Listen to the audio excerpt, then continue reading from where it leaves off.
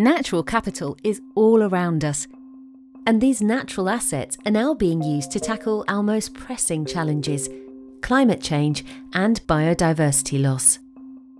So what are the opportunities of natural capital for landowners, developers and investors? And how can Michelmores help you?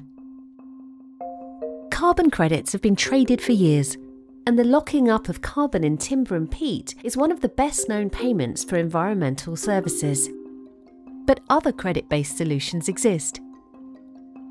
Recent legislation obliges developers to assess their biodiversity impact.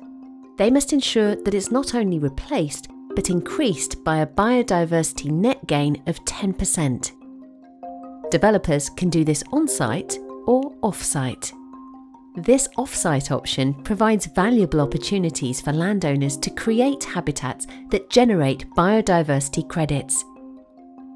Nutrient neutrality is another key nature market.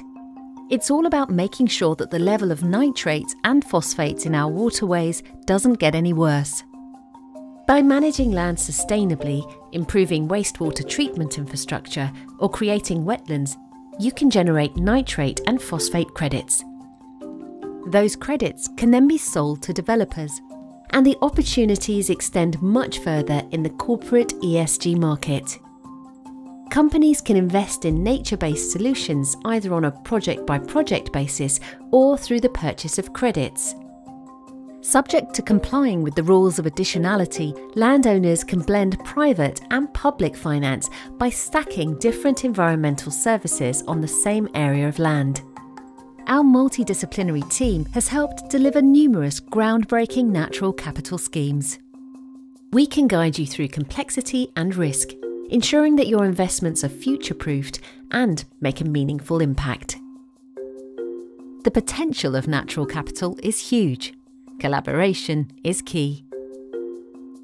Michelmores, navigating change to find a positive future.